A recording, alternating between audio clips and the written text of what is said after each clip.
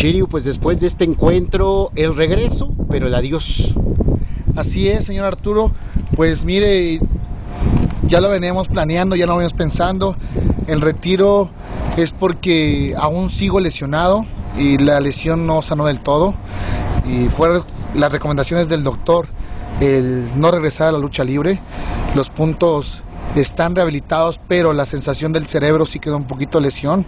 Entonces por eso el retiro, señor Arturo. Ahorita hicimos este evento para agradecerle a toda la afición, a toda la gente que nos apoyó. Para eso lo hicimos, para darles las gracias. Shiryu, momentos difíciles, complicados, la gente pensó que era el regreso, pero das la grata, bueno, no la grata, la desafortunada sorpresa.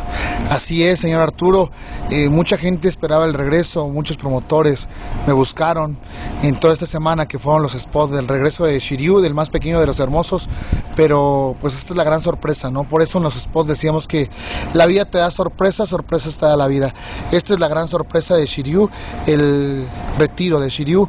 Me voy en buena forma, me voy bien, me voy cuerdo de lo que yo estoy haciendo, porque yo amo la lucha libre, yo quiero la lucha libre era mi vida, pero yo no quiero defraudar a toda la gente que nos sigue. Shiryu, ¿qué viene para ti? Los hermosos de vuelta, pero hay un nuevo integrante y tú lo presentas. Claro que sí, ese también esa sí es grata sorpresa, el que Axino se conjugue con Hermosos Company. La tercia se conjuga de Tonac, Toro de Oro, y ahorita Axino.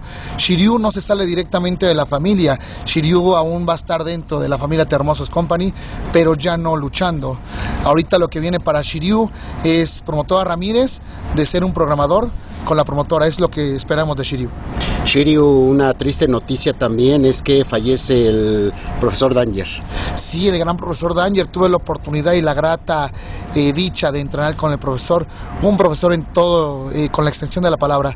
Le mando un fuerte abrazo a toda su familia, que tenga pronta resignación y realmente Dios lo espera en el cielo. Un mensaje para la afición. La afición, muchísimas gracias por todo lo que me dieron dentro y fuera de la lucha libre. Que Dios los bendiga y recuerden que Shiryu siempre va a permanecer en su mente y en su corazón. Que Dios me los bendiga. Gracias por todo.